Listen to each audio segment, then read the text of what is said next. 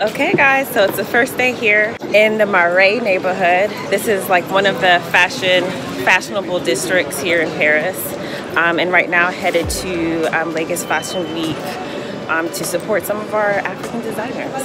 So Makio, House of Sakura are some of the designers that will be there. It's more of a meet the designers. They had press appointments earlier that I missed because I came to Paris later than planned. But it's cool. So I'm just happy to go over there. I actually saw the Makio runway show during New York Fashion Week. So excited to see what they have going on here in Paris. So bring you guys with me.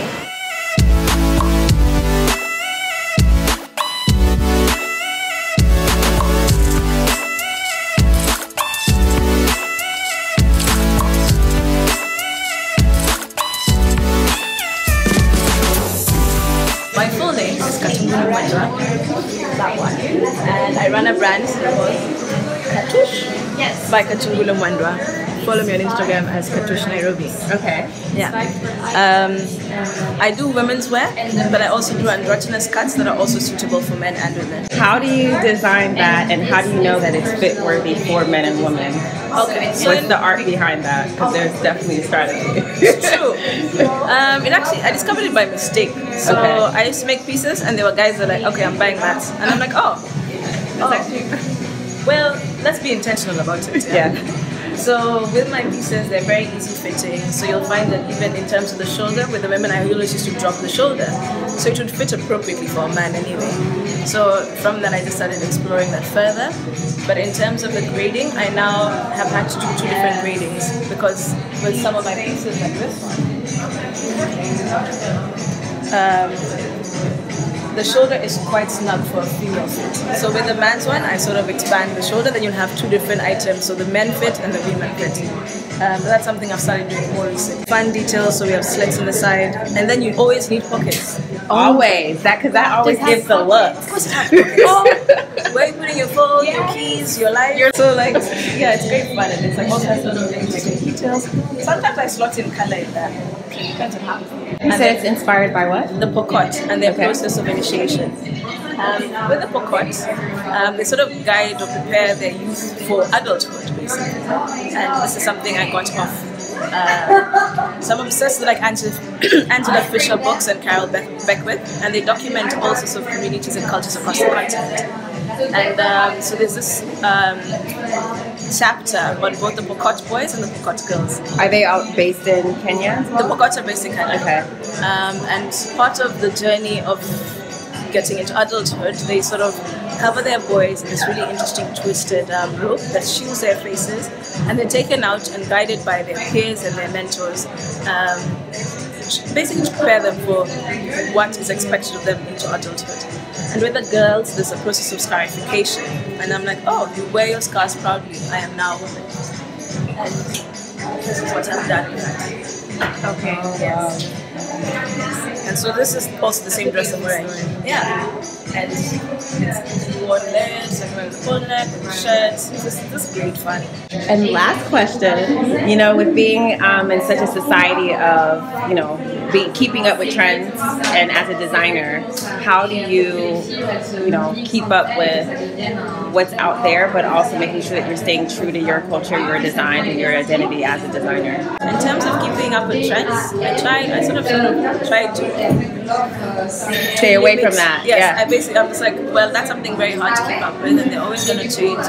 1 second I will be fashionable, the next I won't. Yeah. And I'm like, who I'm targeting is a conscious, compassionate kind of individual. So people who sort of buy into that ethos and have a history or relationship with my brand and are willing to continue along that path. And so my job is just like, I make these cool things.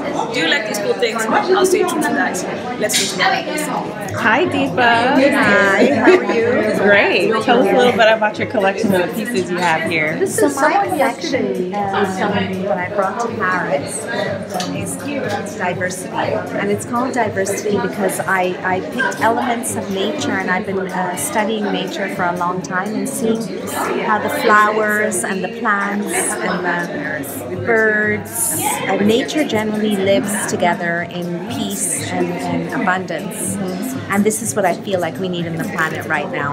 And so all my prints are inspired by this. We have the bird's print, and we've mixed the birds with the flowers. As in nature, you know, everything lives so beautifully and peacefully. And that's my message with this collection, that I wish the world would be like nature. Amen.